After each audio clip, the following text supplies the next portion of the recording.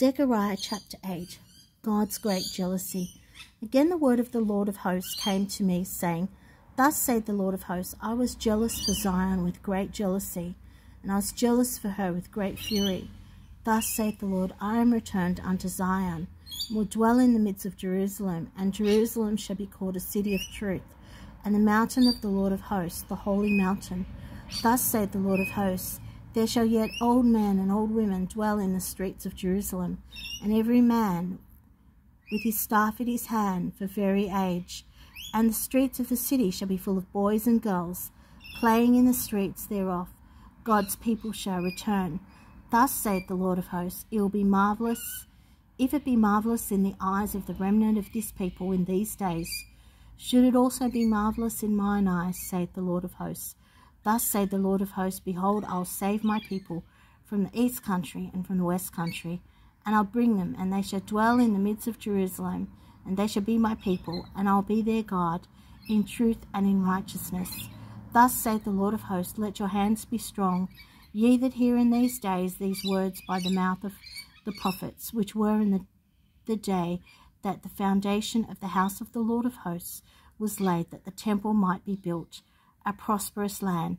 For before these days there was no high for man, nor any high for beasts, neither was there any peace to him that went out or came in, because of the affliction.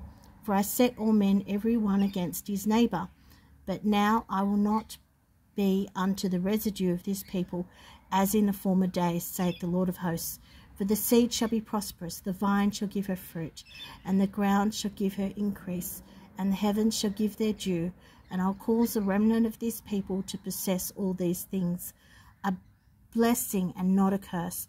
And it shall come to pass that as ye were a curse among the heathen, O house of Judah and house of Israel, so will I save you, and ye shall be a blessing. Fear not, but let your hands be strong.